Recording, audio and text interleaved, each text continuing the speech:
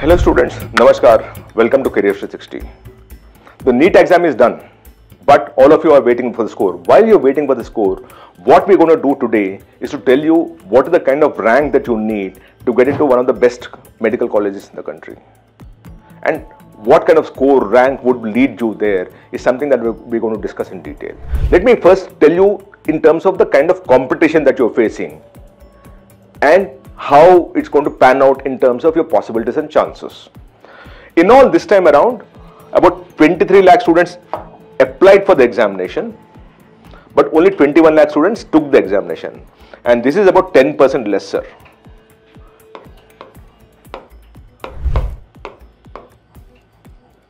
Right, you have what was 23.33 lakh students who appeared for the exam. This year, most likely, the number of students who appeared for the examination is only 21 lakh, which is about 10% lesser. So, to that extent, you are dealing with a 10% lesser competition. Of course, we are dealing with a different issue also of how difficult the paper is and all, but the difficulty level of the paper is the same for every single student, which means overall the scores that you will get will come down, but the rank will still remain where it is because everyone is facing the most difficult paper that you had. And if that were to be true, and you're also dealing with 10%, lesser competition, your rank is likely to be better this time around. Right? With that being the background, how does it work out? In all, for that again you need to understand how many seats are there and how many colleges are there. There are about 780 medical colleges in the country, right? Of which government is 427. But that's not as important as the fact that government medical colleges have about 50.6% seats and the private medical colleges have about 49.4% of the seats. Right. Now, which is the private and the deemed. The numbers is about 59,60,000. So, in all, we are dealing with 1,18,190 seats. Right. And about 50-50 of them in that sense. So, that is the competition that you have. And most of you are fighting to be a part of this government medical college, that to the unreserved or whatever quota you come in with. If you're an unreserved seat student, you are essentially dealing with about 30,000 seats because of the 59,60,000 seats, 30,000 is for general quota. Then you have EWS, PWD, OBC, SC, ST and other state quota including army quota and those kind of things will happen. Right? But that's the number that you're dealing with. Unless you get a 30,000 rank, it's very difficult for you to get into a good government medical college. Of course, it depends on the state also. Some states the competition is lesser, so even at 1-2 lakh, you must still get into a government medical college. That's something that is different, right? Now, when we deal with AIIMS, right now what we're talking of is how do you get into AIIMS and what kind of rank that you require to get into one of the AIIMS. There are 20 AIIMS in the country. The 20 All India Institute of Medical Sciences in the country. And these 20 AIIMS have about 2069 seats. The 20 AIIMS have 2069 seats. But last year, the highest rank for which you still could get into AIIMS was 8,765. Open category is what we're dealing with, remember? We're dealing with the open category. What it means is that if you're getting a rank of less than 9,000, the chances that you'll get into one of the AIIMS is very remote, very less. Because previously it was 6,800 and last year it was 8,765. So anything less than 9,000, this time there is not much increase in the AIIMS number of seats that you have, right? So you will deal with about 9,000 rank and what you're dealing with. Now based on that, again you go further down. What is the kind of and within AIIMS there is competition in terms of which one is a better AIIMS. Of course, AIIMS New Delhi is the best, then Rishikesh, Bhubaneswar and those kind of things. Based on the NRF ranking, I am showing you what we're dealing with. AIIMS New Delhi, of course, is the best medical institute in the country. Then you have AIIMS Rishikesh, AIIMS Bhubaneswar, AIIMS Jodhpur, AIIMS Patna and all. Now, if you see this closely here, between 1 and 14, there are 12 medical institutions which are not AIIMS, but are still very good. Some of them are private, some of them are deemed, some of them are still public. But they're better than the next lot of AIIMS that you have. And this is something that you must keep it in your mind when you're choosing a medical college. It's important for you to understand that just because it's an AIIMS, it might not be the best medical institute. Don't compare AIIMS Delhi with anything else. AIIMS Delhi is a league of its own.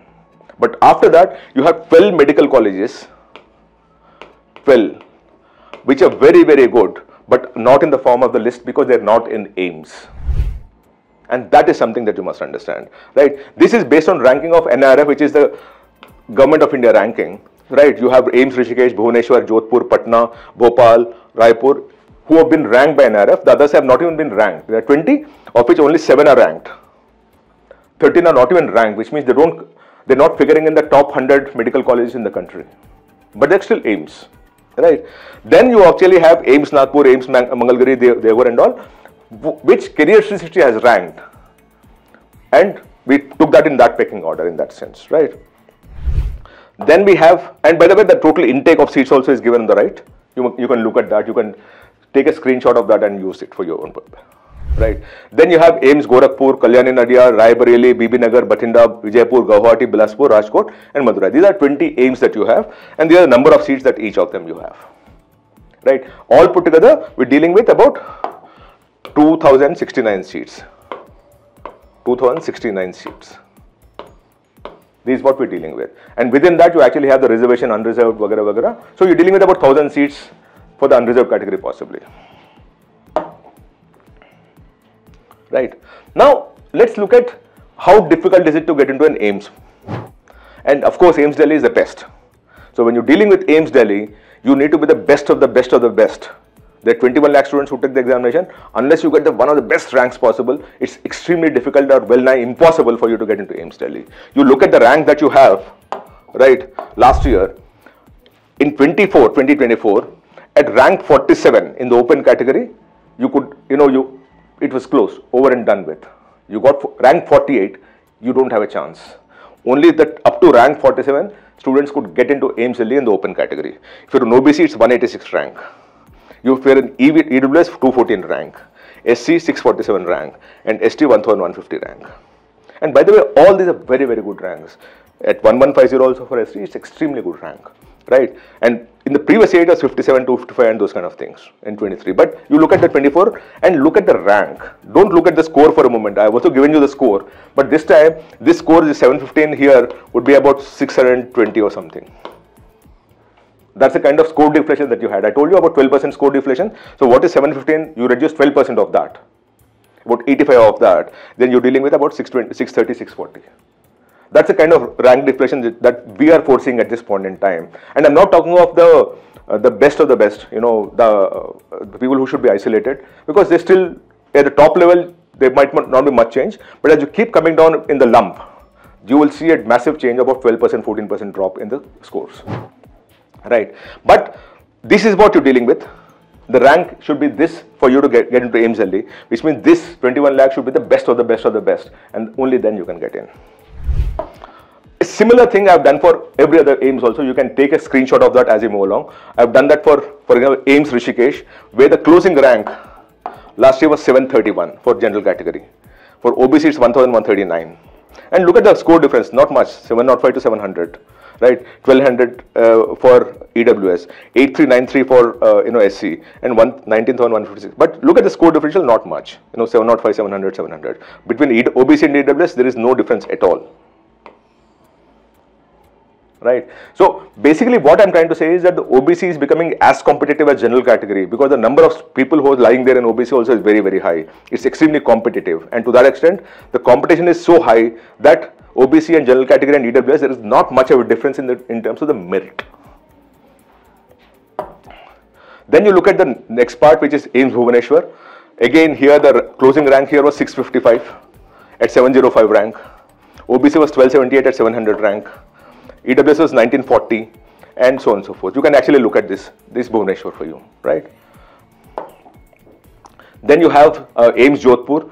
This is more competitive, by the way. Jodhpur is very competitive because it comes in the state of Rajasthan. So quota, all those things that you have, you're actually dealing with that. 374 closing rank in the open category for AIIMS Jodhpur, followed by OBC for 695 rank. Look at the score difference. Earlier it was 705 and 700. It's now 710 and 705. Right. Between OBC and EWS, again, not much difference. Both got 6705 score. Though the rank might be slightly different, because at one single mark, 4 marks, you will actually see a lot of things out there, right? You can take a screenshot of all these things as I keep moving on, right?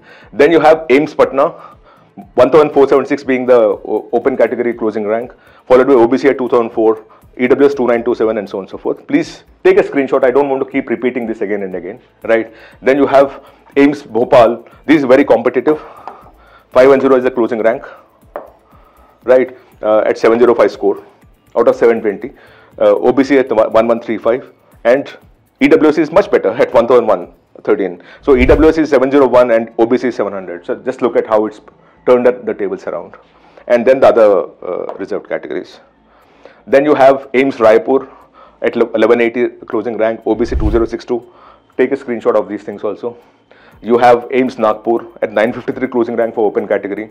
You have AIIMS Mangalagiri at 1930, slightly lesser competitive. At 695 score also, you could get into AIIMS at 1930 closing rank. OBC is 3575. Then you have AIIMS Devgarh at 3764 closing rank for general category and 4181 for OBC, and then you can go through it. At 61,000 also, if you're an ST, you will get a seat at AIIMS Devgarh. AIIMS Gorakhpur, UP, 2448, so less competitive if you look at it from that perspective. 2749 for OBC, not much difference here if you see. 695, 693 and 690 score last year, of course, right? This year it will be, in my opinion, 550, 540, 550, 560, 570, but that's where it is, and you will see the difference out here, right? And it continues going in that direction, right? Then you have AIIMS Raebareli, 2994 rank also you could get in, 3549 for OBC, 4216 for EWS, and 28,000, 53,000 for SC and ST.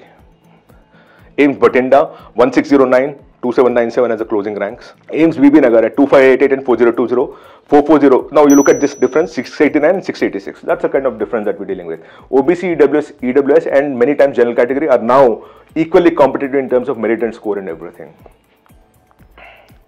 Right. Then you have AIIMS Vijaypur, 3787, 4718 and 530. Not much difference here also. 690, 685 and 685 score. Then you have AIIMS Guwahati. Again, not much difference. 3784, 4746, 5218. Now you look at this whole thing and keep one number at the back of your mind. Have you noticed anything which is more than 7,000, 8,000 rank here to get into AIIMS? You don't have it. Everything is sticking around 3,000, 4,000, 5,000 kind of a thing at general category, OBC or even EWS. Then you have, AIIMS Bilaspur, 2401, 3386 and 4135, right? Again, less than 4,000, very difficult for you to get in. Then you have AIIMS Rajkot, 2194, 3121 and 3824. Again, less than 4,000 if you look at it closely, right? Then you have AIIMS Madurai. Here it's slightly, because it's a new AIIMS, it was less competitive, but this time it's going to be more competitive, right? But last time it was 8765 for general category, 9299 for OBC and 10757 for EWS. This year it's going to be very, very competitive, and it will challenge the other AIIMS also, right? So this is what you have of all the AIIMS. What we try to tell you is at what rank, at what score you're likely to get into AIIMS. But this time we're not talking of score because, in my opinion, it's going to be all over the place. The score deflation would be about 12 to 15%. And if you were to deal with it that way, then what was 700 last time would be 600 this year. What was 650 last year would be about 570, 560 this year.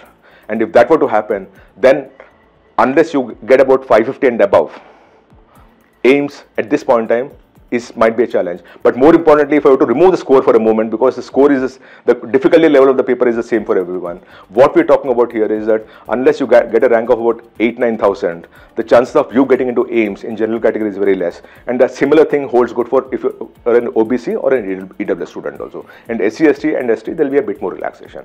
I hope this works. We'll also keep doing this for the other government medical colleges. If you need any help, if you need any assistance, please talk to us. If you need any counseling, talk to us. We are, as counselors, are waiting to help you out to get into the best college.